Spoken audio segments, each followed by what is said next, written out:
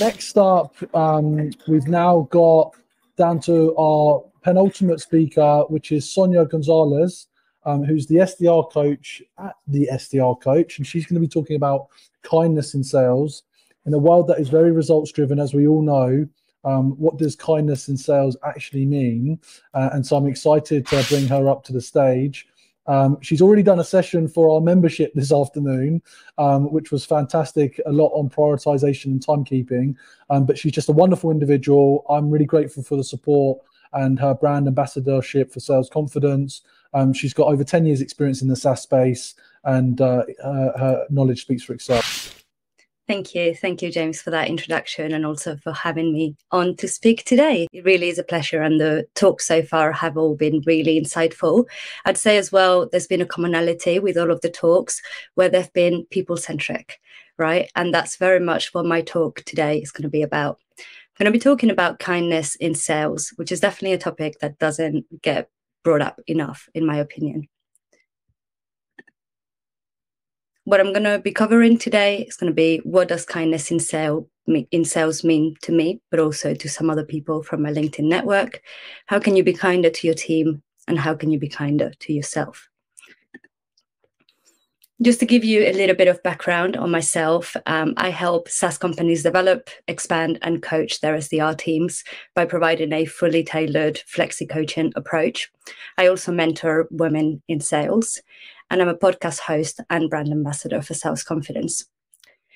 My mission within what I'm doing at the SDR Coach is to disrupt the sales industry with kindness and education by making it a fairer, more inclusive, knowledgeable, and overall happier industry to be in. I think that we all know that the world of sales is numbers driven. It can be really stressful, and it can be mentally taxing. Whereas kindness costs nothing, and actually the compound results are extensive. So first of all, I'm going to talk about what does kindness in sales mean to me. To me, it means being kind, empathetic, respectful, and inclusive. It also means seeking to understand and seeking to help, and that's internally, but also externally.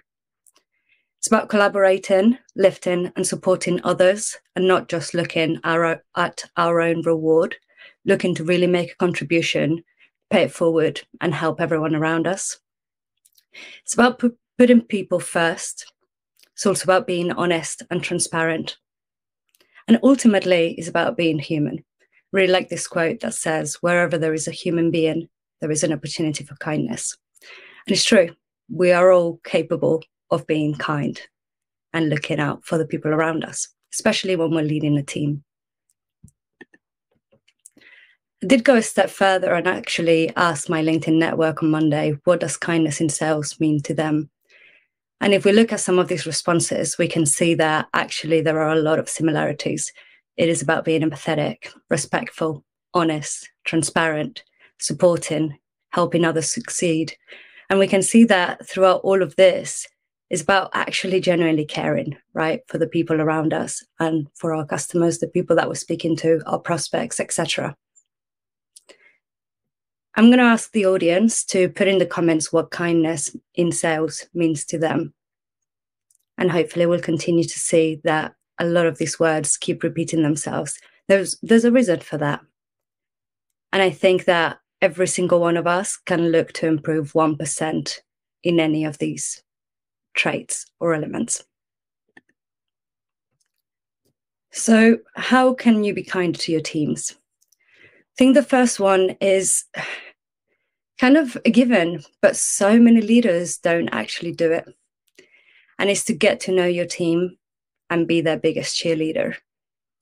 Understand that every rep is different, learns differently, at different speeds, and comes from a different walk of life. So might have different levels of experience, different levels of confidence, different levels of self-belief, etc. Promote a safe and positive culture where every salesperson is encouraged to grow. Sales is tough. Being an SDR, being a BDR is tough, especially when you're just getting started. You don't really know what you're doing. You're testing a lot of things out. But as Carly said in her talk, by providing that psychologically safe place, then people are encouraged to fail, to test things out, to grow together. And it ultimately promotes trust. You can also be kinder, more empathetic, more respectful, and more inclusive. Even just by getting to know your team and by understanding that they have different walks of life, you'll be able to do that, because then you'll be able to address them and address the way they are in different ways. So you'll be able to help them in ways that are good and tailored to them and their behaviors. Providing training and coaching to also help them unlock their potential is going to be extremely important. A lot of the times when SDRs are coming as entry roles, brand new from university, they haven't yet had the time to work on their self-belief, on their experience. So to have someone else believe in them is extremely important in allowing them to develop themselves and to continue to grow. Communicate well and frequently. Being transparent is extremely important. And lift and encourage your team, because overall, happier people generally achieve better results.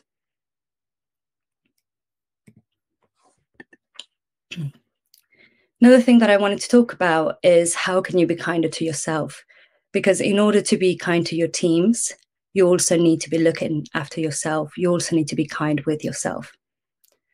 So making sure that you're practicing self-care, that you're looking after yourself and creating good habits is going to be just as beneficial to you as it will be to your team down the line. Taking breaks, holidays, and not overworking after hours sets a good example as well. Taking breaks is good for every single person and is necessary. There might be times where overworking is necessary and cannot be avoided. My advice would be, for example, never send reps emails on the weekend. I remember when I was getting started in my sales career 8 years ago, one of my managers would send me emails on a Sunday, every Sunday. As someone that was quite ambitious, high performing, wanting to do well, I would respond straight away, regardless of what I was doing on a Sunday. But it meant that when I came back to work on Monday, I was already in that mindset. I had already worked for some of the week, and maybe I didn't have as much energy as I would have if I hadn't worked on Sunday. There is wonderful scheduling things that you can do within Gmail and other email suites. If you do have to send out emails on a Sunday, schedule them so that they get out on Monday morning. Don't get your reps working on the weekend. It's not going to benefit them on that week. Seek help and advice when needed. Surround yourself with a good network and collaborate with other people doing similar roles than yourself. You'll learn so much from them, and they'll learn so much from you. Set realistic expectations for yourself, but also for your team. And again, communicate them clearly. Reflect on personal wins, on team wins, but also on how to improve on areas of improvement. Don't take for granted how much you can get ahead just by improving 1% of processes day by day. And the last thing I would say is to not dwell on things that you can't control. There is so much that happens every single day that we have no control over. By focusing on that, we're using our energy in the wrong places. Focus on what you can control.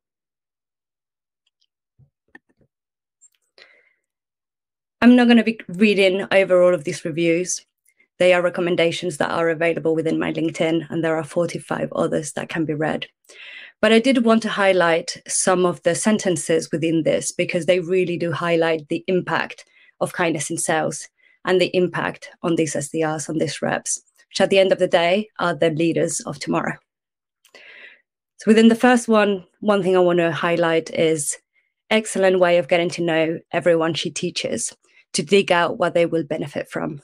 This is something I mentioned at the beginning, but understanding what each of your reps is going to benefit from is going to be really key for you to be able to help them.